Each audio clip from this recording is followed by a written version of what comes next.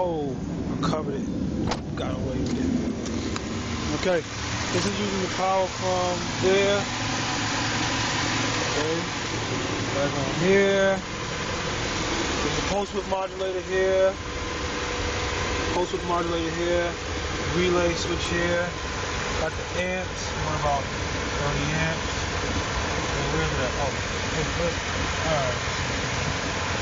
30 amps. A little more maybe, but you know, it's amps. That's the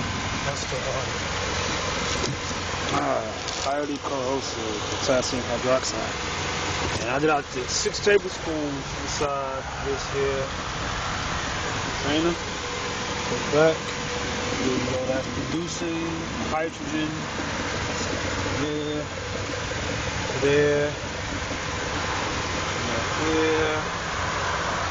Then it's coming out here, coming down. This is the flashback arrestor.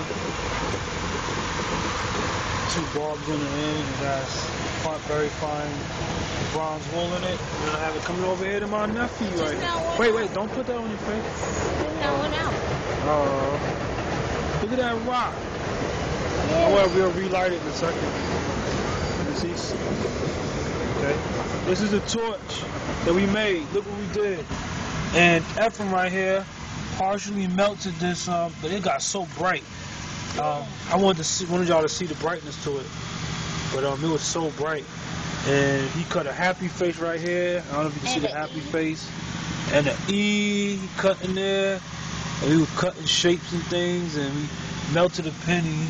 Well, I shouldn't say a lot, whatever, something. Anyway, and then so I'm gonna put your pause, and we're gonna turn the torch back on.